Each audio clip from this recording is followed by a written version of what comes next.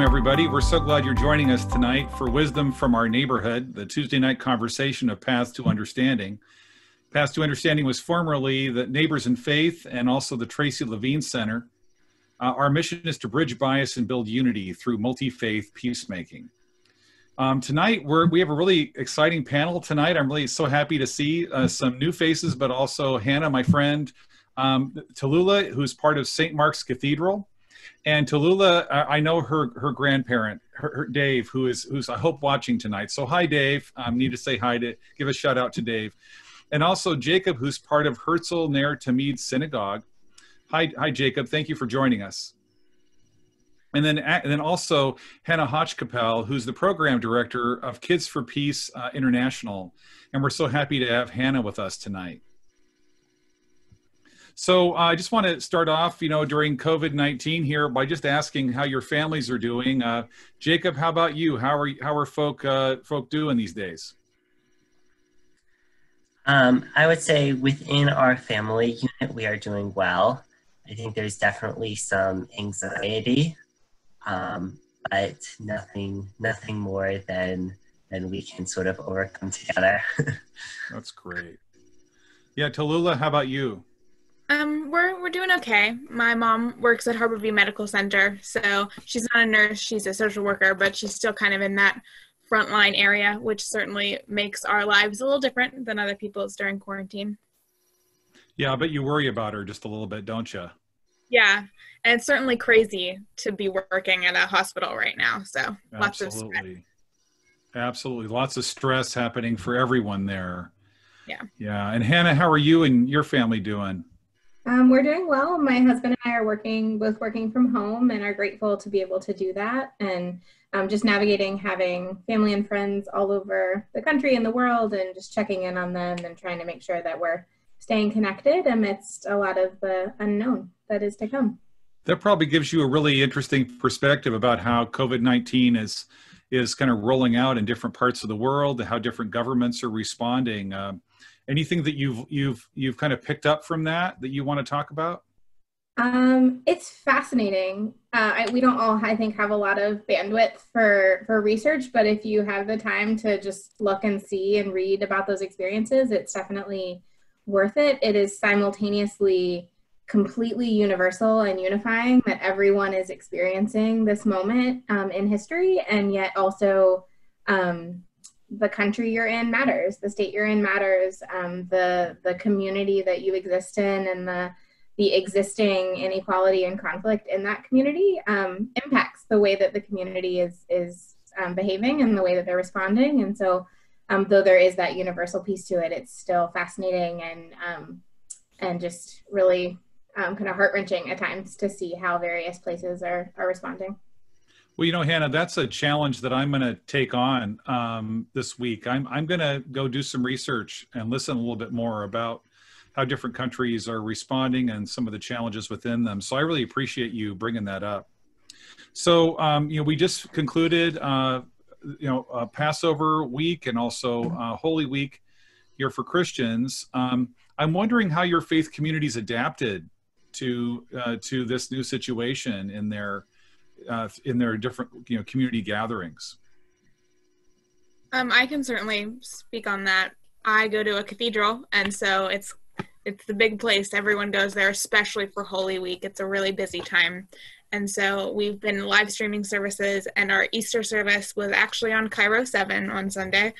And I think that they have made they've done a very diligent job to keep the service as accessible as possible, which I really appreciated. I found these live stream services fairly emotional to see this coming together from all over the place. On Sunday, the website that we do our live stream through was completely, there were so many people on it that you couldn't access anything on the St. Mark's website, which was crazy and not great if you're trying to access the live stream, but certainly a testament to how people come together in times like these.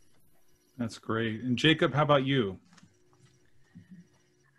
For my own personal faith engagement, it has been a little bit difficult.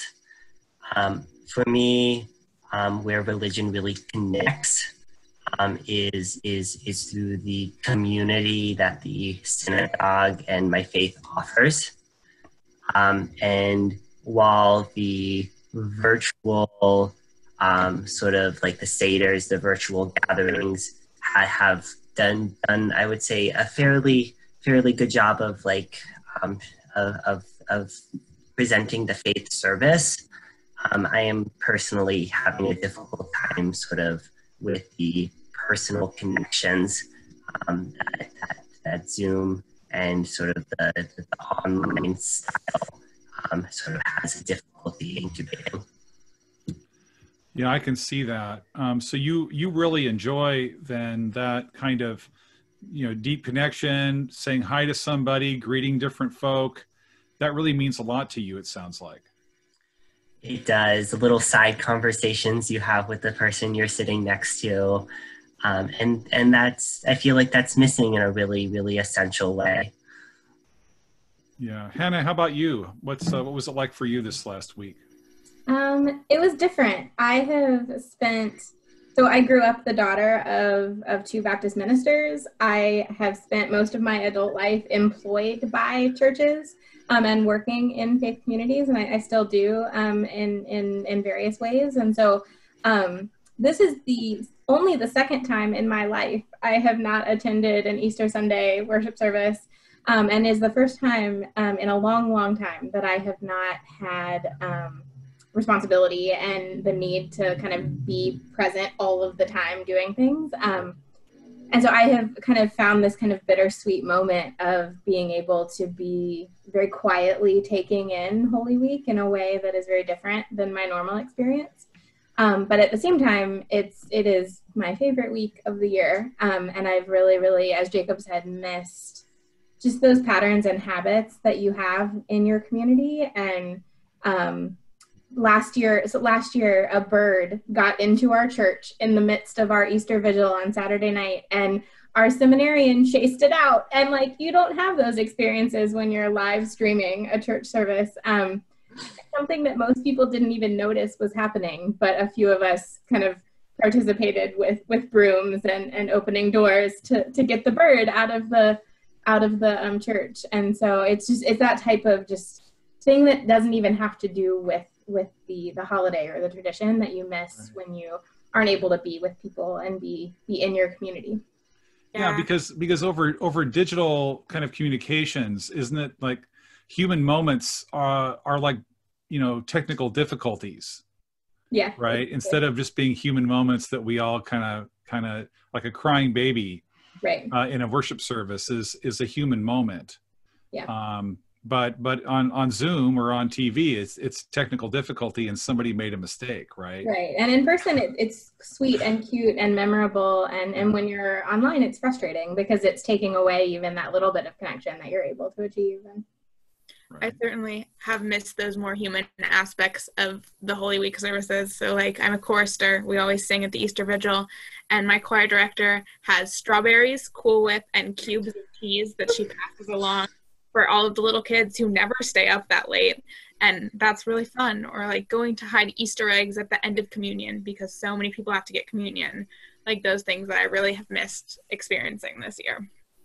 I did a Good Friday service on Facebook Live on Friday at noon, and that in the Episcopal tradition, there's a lot of words, there's a lot of readings, and I was the only one reading. And so what I asked them to do was to remember through all the years that they've experienced Good Friday, to think of all the different voices that have read those readings. And so that when they grew tired of my voice, they could remember the previous, people that they had heard, So I do think that there is a durability to that kind of relationship. And yet we miss it, I think, profoundly when we're not able to experience, sitting next to someone and having some of those moments that are so powerful. I attended a virtual Seder on Sunday evening with a friend, and I go to his Seder every year, and it's really sweet. His parents come to town, but none of that was able to happen. And so we were commenting on how there was sadness in the difference, but also there were people all over the country who were able to join because it didn't require travel. and it didn't need us to be in that same place, but yet we were able to do it. And he pulled up the Haggadah, the book or the prayers that are used for the Seder every year in the Jewish tradition, and he highlighted pieces and asked different people to read different pieces, and it was just this very small and sweet, inclusive way of navigating that, and I was appreciative of the thought that was put into it. Yeah, in a world where 50%, at least in the United States, where 50% of people are chronically lonely, mm-hmm. I think faith communities, can play a real powerful role in reducing some of that loneliness. And I think, as Rabbi Jim Morrell said a few weeks ago on our conversation, it's an opportunity for us who aren't always chronically lonely to have a taste of what it's like, and then reach out to more consciously to folk who experience that. Yeah. So Tallulah, how many years have you been part of Kids for Peace? And of all the things that you might, spend your time doing, why do you do this? I have been a part of Kids for Peace since I was 11. So that's 6 years. I'm 17 now. Just a pretty long time when you're 17. And I love it so much. I love it because of the people. I think that there are many other things that I could do, things that are solitary and things that are with the people that I go to school with. But I have access to so many people from all over Seattle, all over the country, all over the world, that I've managed to be friends with and to have experiences with, to learn with, that has really made this an invaluable experience for me. And Jacob, how about you? So I joined Kids for Peace 4 years ago, something like that. 4 years ago. 4 years ago. Thank you, Hannah. And for me, it has always been a unique place in the intimacy of community it has been able to form. So there are some really core parts of my identity, my faith, my gender, how I engage with the world, that I often don't feel comfortable talking about with even some of my school friends, because it's just not the environment where talking about those things are the cultural norm. But Kids for Peace has done a really intentional job of creating a community where people feel safe to feel vulnerable, people feel safe to feel emotionally uncomfortable. And because of that, I've been able to share and explore these key aspects of my identity in greater depth than I ever otherwise would have. I see you nodding, Tallulah. You want to say anything else that about what Jacob just said? Sure. It is the most comfortable place to be uncomfortable, if that makes sense. It has always been the place where I feel I can go first for the questions and uncertainties that I have about things that are not just school related or friendship, like the big global questions that we all tend to have. I have felt most comfortable pondering them in this space and being okay with being wrong. Wow. So it's hard to be wrong, though, isn't it? Yeah. Yeah. So what is it about the environment that's created there that allows that kind of vulnerability and that capacity to be wrong, right? And to have a community kind of hold you in the middle of that? Like, what is it that makes Kids for Peace that create a community that's able to do that? I think the way that most of our friendships are formed, it's very distinctive to start with a summer camp, and you get to know someone really well with a summer camp, right? You're rooming with them, you eat all your meals with them, and it starts this bond that is immediately deeper than anything else you would get in a week. And I think that makes it so easy to be not right, maybe not wrong yet, but not right. And and to be a little bit more yourself than you would in most situations. And then you just build, we do so much building on that, so much community, relationship building, things that we just do together that make us stronger. And we all take the leap of being wrong together, and that makes it a little bit easier. Yeah. Jacob, anything you want to add? I would say whenever you have a group, whenever you have a community, there are certain norms of engagement that define how people interact with each other. And at Kids for Peace, we are very intentional about framing those norms of engagement. So like one of the first activities that students engage with each year is forming a group constitution, beliefs that we want to live by, and not just sign on to, but really live by. And I think some of those, like the sense of confidentiality within this group, this sense of like accepting other people's ideas and respecting others' beliefs are very explicitly stated in a way that makes people comfortable sharing aspects of their identity that they otherwise would be afraid would be judged. Wow. That is beautiful. That's hard work though. And then I wonder a little bit, I was thinking about, you know, the concept of being wrong and then having this sort of group constitution that you talked about. I think I got that term right. Mm-hmm. So that means that there's occasions when any one of us or every person in the room maybe does something that they have to be called out on. Does that actually happen in your groups? Yep. Yeah. I think it's the best lesson that we can learn as a group, and the hardest lesson is being able to call out people that you love, because we do really love each other. And part of that is saying, this was not okay, what you did, and this is how we're going to go forward with it. You know, Jacob, anything that you want to add there?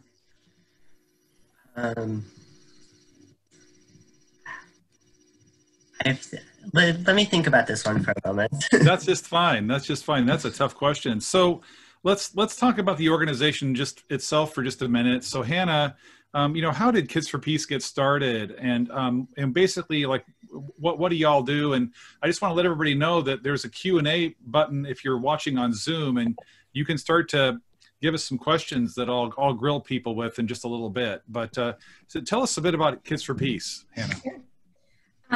So Kids for Peace is an international interfaith youth advocacy organization, which is a lot of buzzwords to say.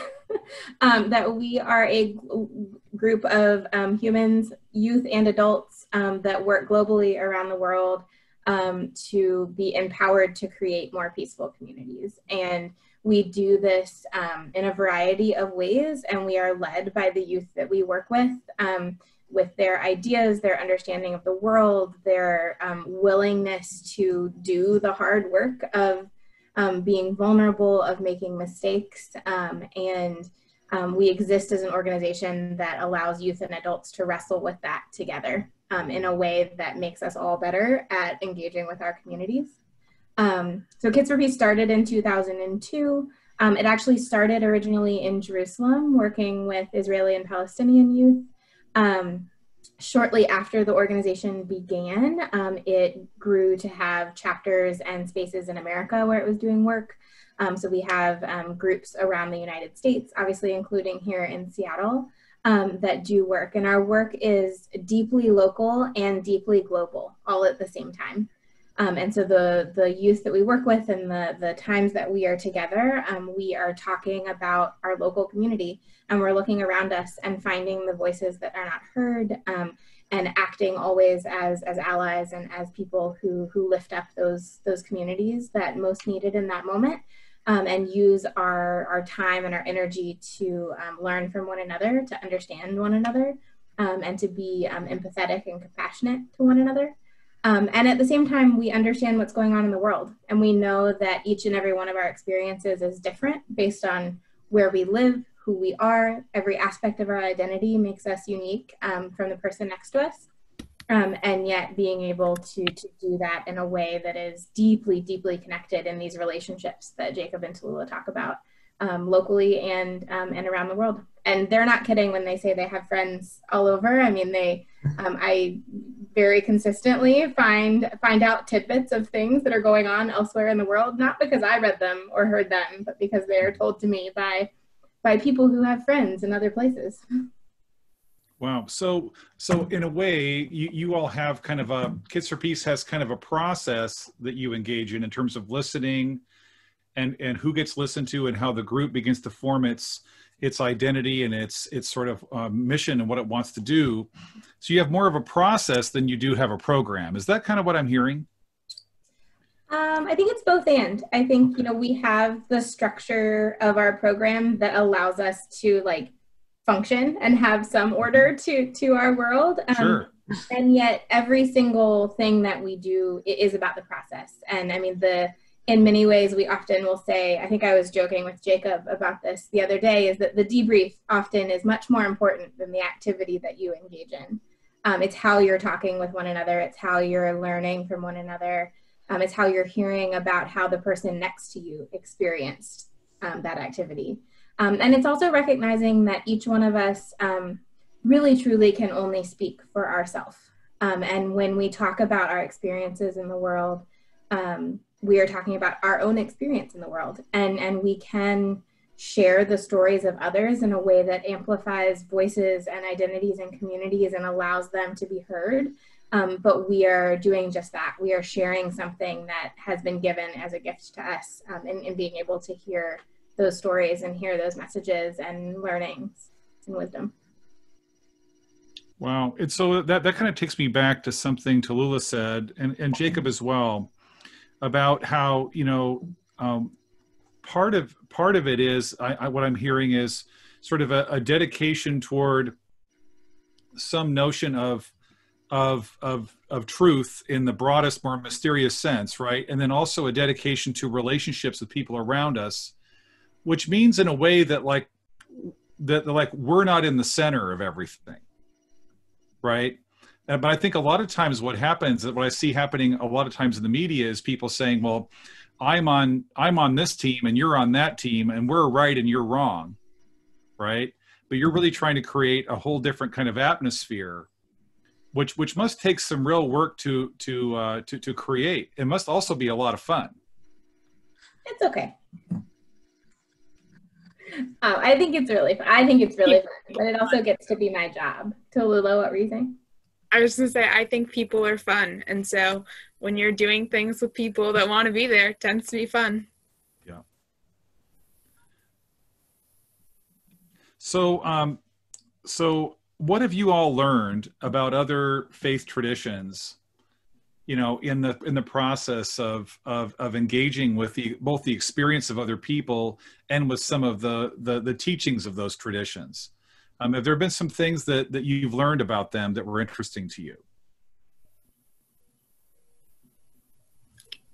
I have found the intersection between specifically the three Abrahamic faith traditions, but really most faith traditions that I've interacted with to be there's a lot more intersection between them than I ever expected there to be. I think that we turn to these wisdom traditions because we want answers to the big questions. And so everyone tries to tackle that the best they can, and learning the different ways that people answer those questions has really been fascinating and been interesting to then look back on how I answered them for myself. Interesting. And Jacob, how about you? Has there been some interesting learnings for you about other traditions? I would say there's a certain universality of connection. Like, for so many people, regardless of faith tradition, what they believe about spirituality is a deep, deep, deep part of their identity.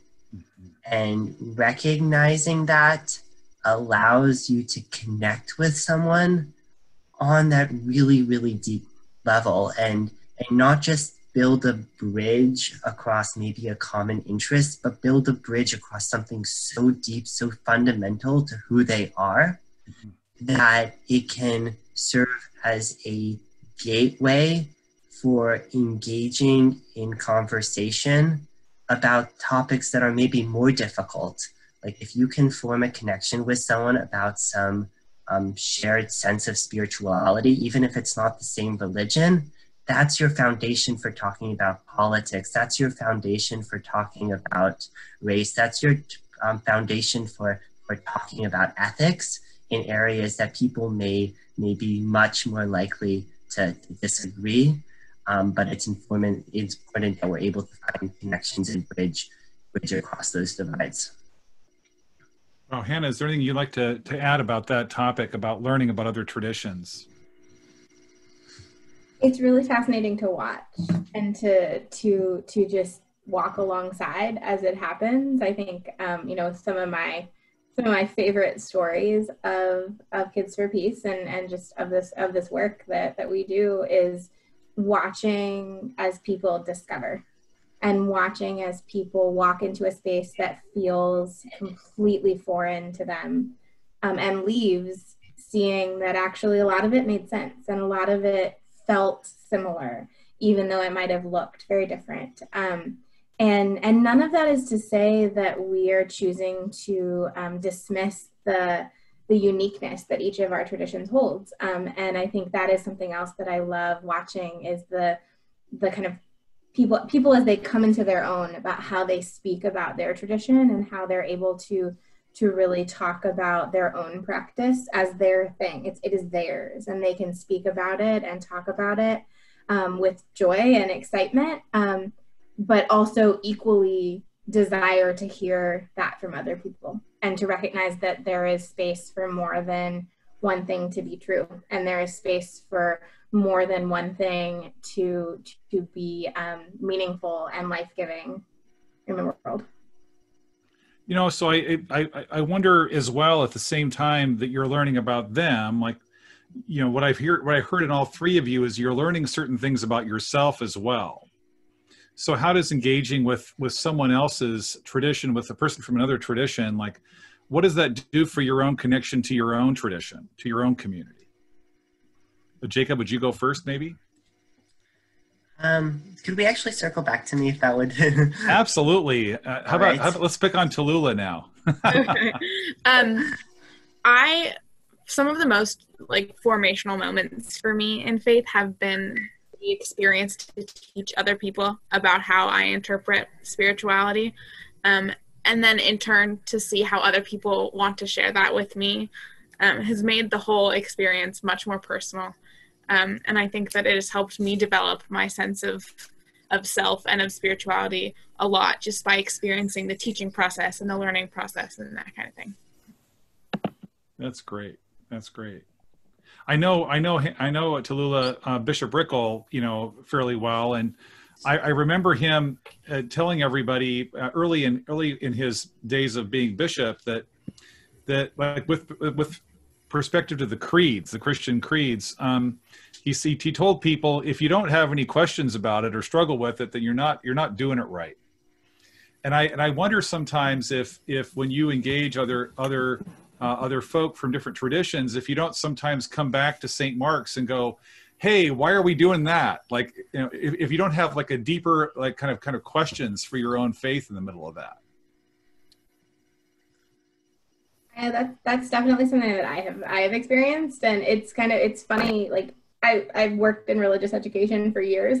You teach the 3-year-olds about the Trinity, right, and like everything is fine. Right. Then you get a bunch of high schoolers in a room, and they're like, "Tell me about this Trinity thing again. Like, who are these people? What does that mean?" And and my 3-year-old explanation doesn't work anymore. Like now I have to actually think about like, what am I saying? What am I explaining? And why do I believe it? And why is it a core piece of who I am as a Christian and the way that I talk about my faith? And so it definitely is, it makes me both question and also learn to articulate the way that I understand faith better when 20 teenagers are staring at you being like, I don't get it. Like, I don't understand this concept. And you have to be able to speak a little bit more articulately about that.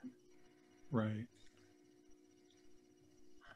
I would say for me personally, there's this really deep sense of pride that accompanies being able to share this part of myself with other people. Like when I wear the kippah head covering in my own synagogue, it's a sense of connection. But when I wear that kippah head covering at a Kids for Peace meeting surrounded by Christian youth, Muslim youth, and different faith traditions, I have this like resounding sense of pride in my own Jewish identity, knowing that I am representing this lineage, I am representing this tradition, and that there are people in this room who care to hear what I have to say about it. Yeah, so that I think in lots of ways, I mean, I was at a meeting with a lot of Muslim leaders about 4 years ago, and one of them said something that stuck with me, that we don't really know our own faith until we engage with people of different faiths, until we engage in this deeper conversation. But I know as a kid, I grew up in a very very small town where, you know, as a Lutheran, we thought that the Catholics were kind of a little bit out there, you know, and that intermarriage between actually Lutherans and Catholics was considered a pretty big deal. It was actually a topic of discussion. And so there wasn't really a sense that there's a deeper truth to which we're all aspiring. We're all trying to reaching for. It was like we sort of have it and those other people don't. It was this sort of a team sport. And if I can just share this story quickly, once a woman once walked up to my dad in the cafe and said to him, "Bruce, do you love Jesus?" And like he was going to have to show her how much he loved Jesus in some way. And he recognized that there was something competitive happening. And so he did something which is done at all of our basketball games, which is one town says, "We've got spirit. Yes, we do. We've got spirit. How about you?" And then the other town does it louder until people get tired of it. Yeah. And so my dad said, "Well, I love Jesus. Yes, I do. I love Jesus. How about you?" And because there's this kind of competitiveness that gets into this whole idea of groupness, right? And so I wonder, like, have you all ever experienced some of that competitiveness, and how do you deal with it when it emerges? And Hannah, I'll point to you on this one. Yes, we have. This is surprising, actually, to a lot of people. The hardest faith traditions or faith conversations that we navigate in Kids for Peace are very, very often among people of the same tradition. Because when people walk into Kids for Peace, they're walking in with this willingness at least to consider what it might be like to learn about somebody else, right? There's this kind of basic, you know what you're getting yourself into because you read our website, right? Like you know that by stepping in the door, there's some level of learning you're going to have to do about somebody who is other to you. However, what you don't often fail to realize is that the people who you think are the same often are very much not. And their way of practicing their tradition and their experience of practicing their tradition is very different than the way that you might experience or practice or speak about your tradition. And that is often offensive, right? It is hard and challenging to look at someone who is supposed to be the same and to realize that in fact it is okay and it is real that your experience is different. And my two favorite very quick stories about this are that many years ago at camp, I was off doing something and I get this call on the walkie-talkie that I need to come to the chapel. Like, I have to come right now. It doesn't matter what else I'm doing. I need to be in the chapel. And so I'm walking to the chapel, like, who punched somebody, like, who did whatever. You know, I have no idea what I'm about to walk into. Lo and behold, in the chapel all of the Jewish youth are crying. Almost every single one of them. They're sitting in a circle and they're all in tears and they can't figure out why. They're 12, right? But they cannot fathom, why does your Jewish practice look so different than mine? Wow. Why is it that the way that we practice in our countries, in our cities, in our houses, in our synagogues, why is it so different? And how do we navigate that? And, obviously I am more correct than you are. We need to do it my way, right? And how do we navigate this entire 14-day experience, allowing different facets of Judaism to show up in different spaces? And we got there 4 hours later. Everyone had stopped crying and everyone had kind of come to this epiphany moment of realizing that it was okay that our practices looked different, and we could even, in fact, to do those alongside one another in the same space and in the same room, without giving up anything of who we were. So those kids actually despise that story. They hate it. I tell it all the time, and they're now juniors in high school, and they're like, it wasn't as dramatic as you make it sound. It was as dramatic as I make it sound. The other story that I will tell really quickly, it's also with a few of our Jewish youth, but this young man named Nathan came down from Shabbat morning prayers wearing tzitzit. These are the fringes that often Jewish people will wear. They're prayer shawl fringes that you see being worn. And I was like, those are not yours. You don't own those. They're not part of your practice. And he looks at me in the most nonchalant way and says, Eviatar took them off and is letting me wear them for the day because I've never done that before. Eviatar was an Orthodox Jewish boy from Jerusalem who wears them daily, not just on Shabbat, but was willing to take them off and let Nathan wear them for the day because he had never experienced what that might be like. And Eviatar thought that maybe that would be cool at camp for Nathan to be able to see what that was like to have those on. And it didn't bother him that in that one moment he was able to give that to his friend and to give up wearing them for a few hours to allow him to experience that. And it was, to them, I was crying in the office, and they're like, this is very dramatic. It's not that big a deal. And because it's normal for them. It's normal to share those things and to try that. And if that's all we achieve is to make that type of thing normal, I'm happy. Wow. Jacob or Tallulah, have you had any experiences with, challenges around engaging people in the same tradition as part of your Kids for Peace experience?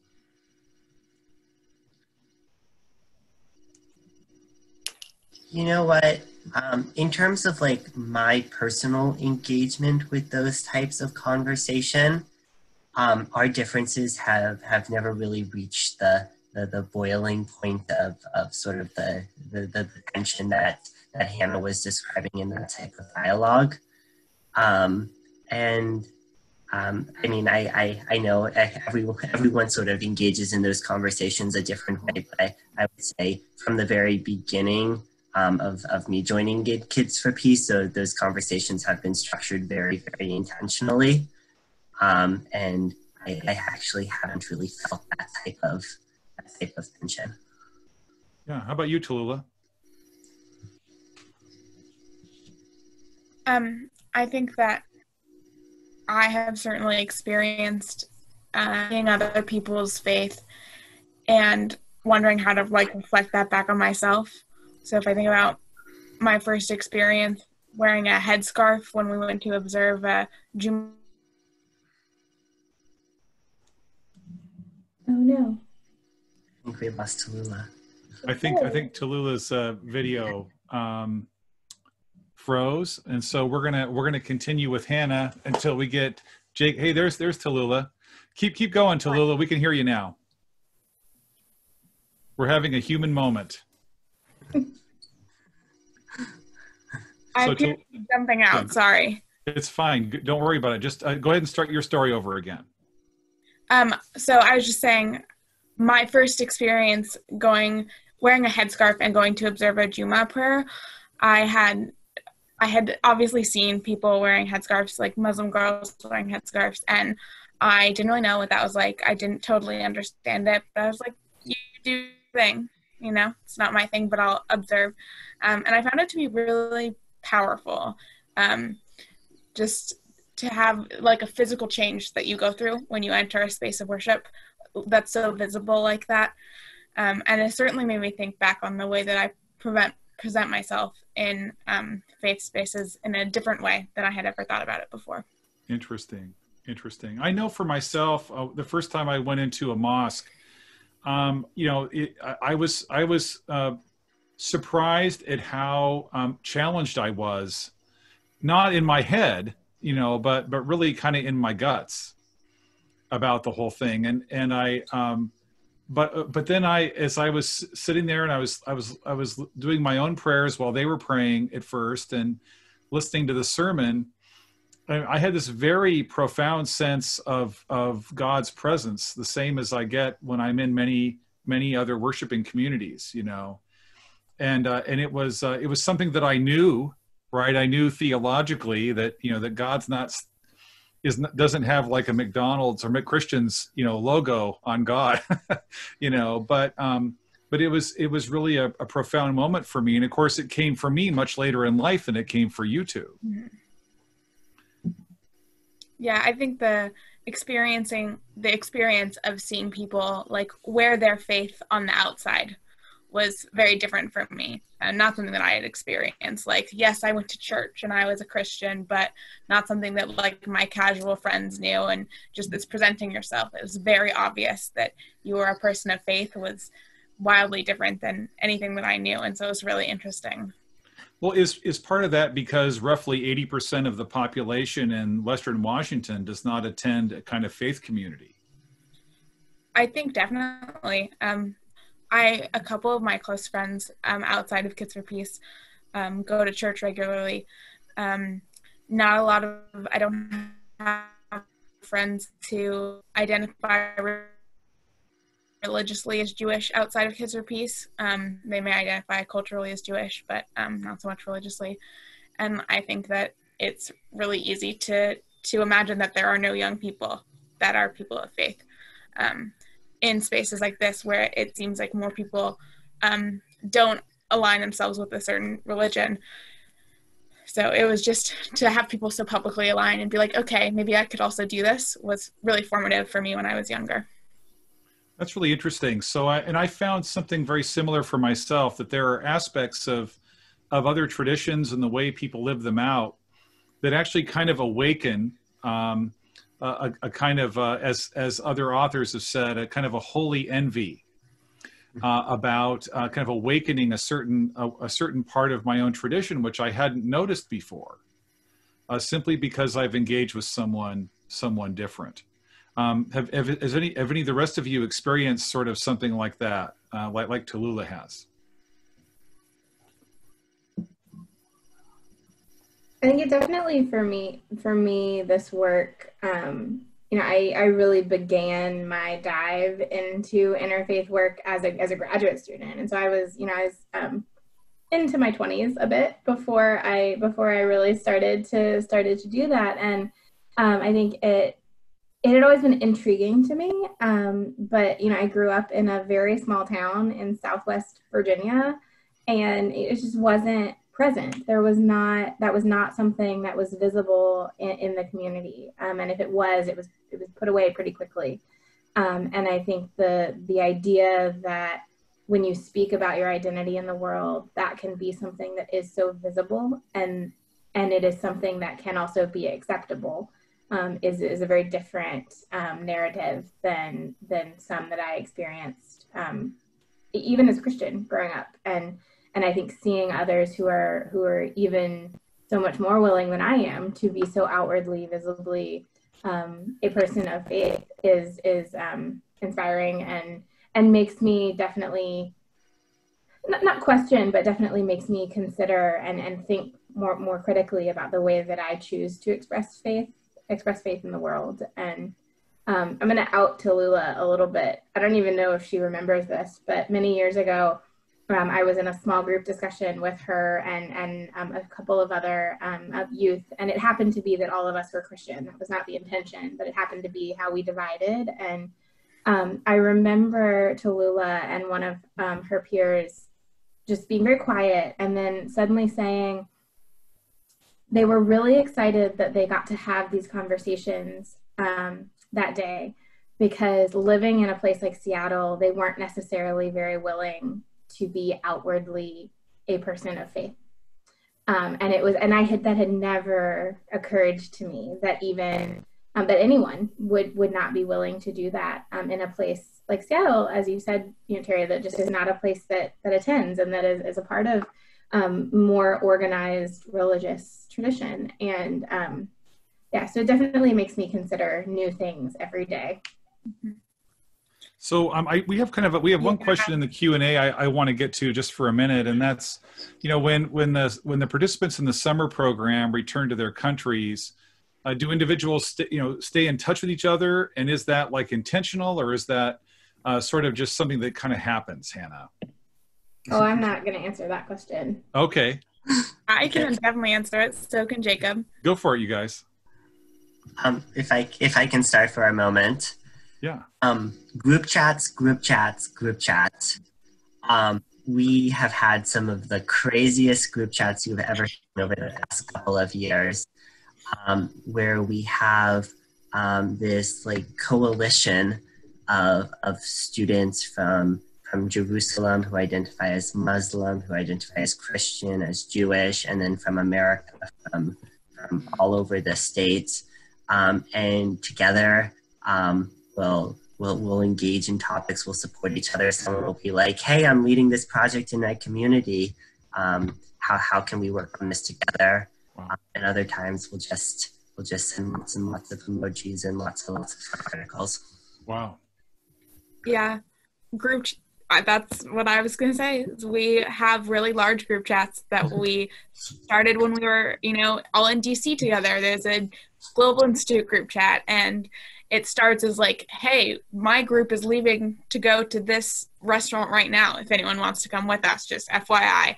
And then it becomes this thing where I was writing a speech for a Kids for Peace fundraiser, and I messaged the group chat, and one of my friends in Jerusalem sent me a list of great speech hooks that I should use. And I ended up using one of them, kind of, saying that it was from my group chat as the speech hook for my fundraising speech. These things that devolve into just like, we're just chatting, just random things pop into our heads, and I send it on over to Nadav or whatever. That's really great. It is very much just grassroots, like they figure it out. We will sometimes offer ways of connection that, Sure. it's like 50-50. Sometimes they bite, sometimes they don't, because adults are not welcome in those spaces. But I will say I'm very careful about who I tell what information, because I have no idea who is in what group chat with who. And so they often also connect across cohorts. And so even if people were not at camp together, they have found a way of being connected for one reason or another. And so there's connection even across those cohorts and across those grade levels. One Wow. So, of my go ahead. I was just going to say, one of my best Kids for Peace friends is in a different cohort than I, and we didn't meet until her second and my third year of Kids for Peace. But I have one because, we're both in this Kids for Peace thing, and Hannah was like, they'd make great roommates. Doesn't even matter, where she lived in Vermont for a while, like completely opposite sides of the country, but just find our way together somehow. So one of the big questions that I hear happening out there is, how are we going to live together on this planet given our cultural differences? What do you think your experience here has taught you about how to do that? Yeah, I can actually start with this one. We've talked a lot about forming like personal connections and relating to each other on a personal level to overcome personal differences.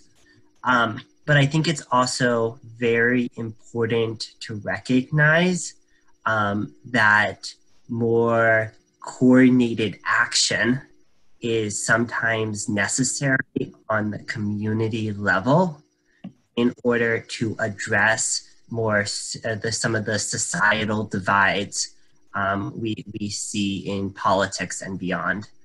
And if I could maybe introduce an example of this into the conversation, when a few years ago, President Trump placed a travel ban on a number of majority Muslim countries,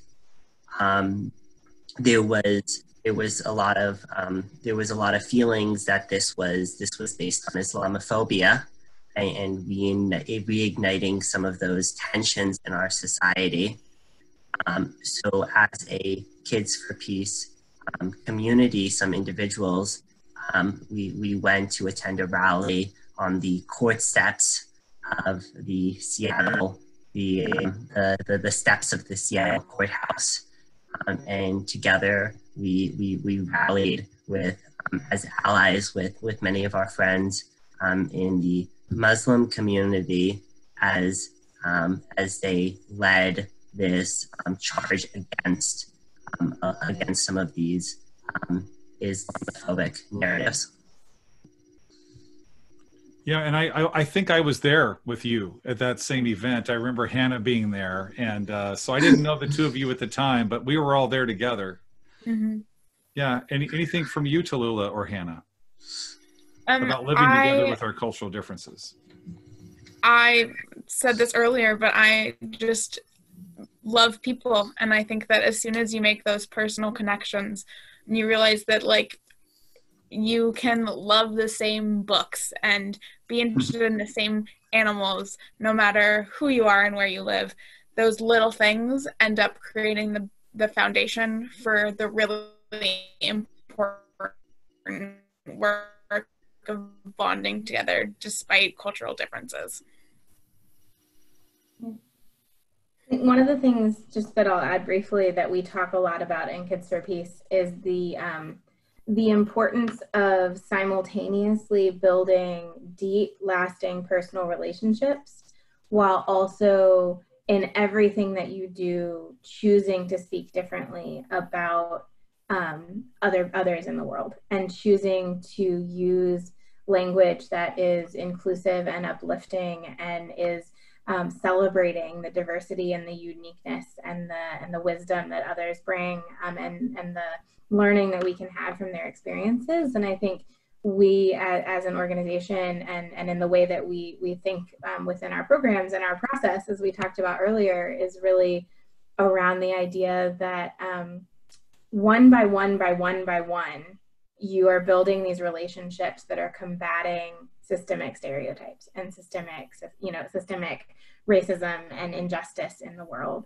And if one by one you're doing that, every single one of those people is also going somewhere else and choosing to do that because they have now had an experience and they have learned and they know differently about the way that they can speak about others in our community.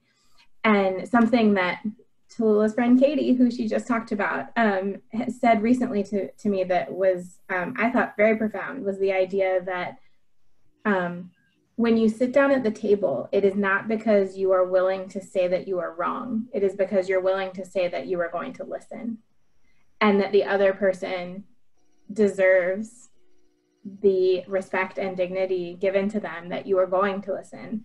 And not just listen so you can tell them why they're wrong, but listen so that you can understand what they mean. And I think that if kids leave Kids for Peace knowing nothing else, I think that is something that is just completely embedded in who they are.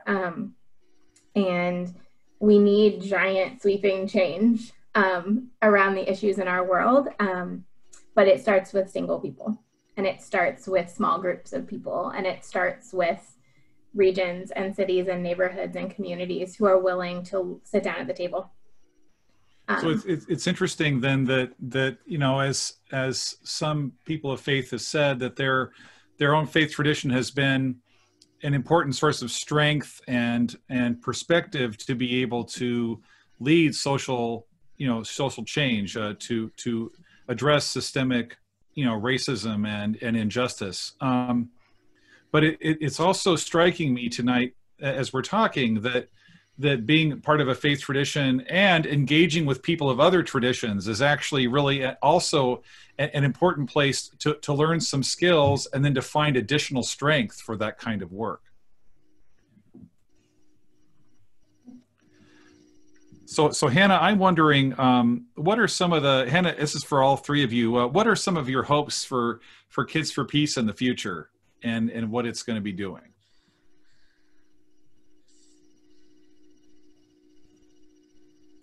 I can start if you want, but I want to know what you guys think also. One of the hopes that I have for Kids for Peace in the future is that we can continue to do the work of sharing our story and of sharing the wisdom and the learning of these youth who are here and all of their peers in a way that allows others to see the beauty in it. And I think, and to share those stories in a way that people are willing to consider and listen to. I think often this type of work is dismissed by people who are not even remotely interested or not willing to do it. And I wonder a little bit about how to tell the story in a way that makes them listen a little bit harder, and to do that work. And my big, hairy, scary goal for Kids for Peace in the next few years is to really take a foothold across the world, but especially across the United States as we continue to navigate turbulent times, I guess is what we can call them in this moment. Yes. And just to really be able to provide a platform and a space for youth to do exactly what Jacob and Tallulah were talking about initially. Space to be vulnerable, space to mess up, space to build relationships, and then, be able to turn around together and act differently and show up differently in communities around the country and around the world. Mm-hmm. And then you all can still answer that question if you want to, but I'm just real curious what how your experience at Kids for Peace has sort of shaped the kind of way you're going to engage the world in the future. As you graduate and go off to college. I know. I would love to talk about that. I think because Kids for Peace has changed so much what I have wanted to do. For most of my life until I was 11, so not that many years, but for a really long time, I knew what I wanted to do. I wanted to work from home. I wanted to be a writer, and I wanted to be kind of avoid people as much as possible. And then I joined Kids for Peace, super anxious little 11-year-old. And by the end of, not the end of my Kids for Peace career, I'm going to be involved forever. But by the end of this 6-year period, I'm moving halfway across the country to go to college. I've decided to major in political science, not English or writing or history or anything solitary. I've learned to be myself in a different way. Jacob, anything you want to share? In terms of the dream for Kids for Peace, I think it's important to recognize that having these conversations, forming this community is incredibly valuable. But the strength of this group, I think, can definitely be measured by what we do with it, what actions we take beyond us into the greater community. And in terms of the future of Kids for Peace, I am looking forward to see how our fellow youth leaders come to engage with the world we live in, and continuing to lead advocacy efforts like I-940, or engage in campaigns like Families Belong Together, and really take concrete actions to help support the community we live in. Thank you very much. So we're nearing the end of our time. I just want to thank Tallulah, Jacob, and Hannah, all of you, for being with us. Look forward, Hannah, to more partnership with you over the years here. And I know we're going to get together pretty soon and talk about how we can work together across Washington State and beyond. And to all of you who are listening tonight, we're just grateful you're all here. Next week, we're going to have Tom Maketa from Densho in conversation with us to talk about some of the dehumanizing language that's been going on around the coronavirus and some other things. You can find out more about what we're doing at pathstounderstanding.org. Remember that Challenge 2.0, hosted by Jeff Renner, is on Sunday mornings at 7:30 on MeTV, and you can find that on our YouTube channel at Paths to Understanding on YouTube. We're still in transition a bit on Facebook. We're still at the Tracy Levine Center, but eventually that Facebook page will become Paths to Understanding. Also know that we have our Facts Over Fear campaign working to counteract anti-Muslim bigotry. And that is that you can find out more about that at www.factsoverfear.org. And we'll look forward to seeing you next week. Be well, be calm, and be good to your neighbors.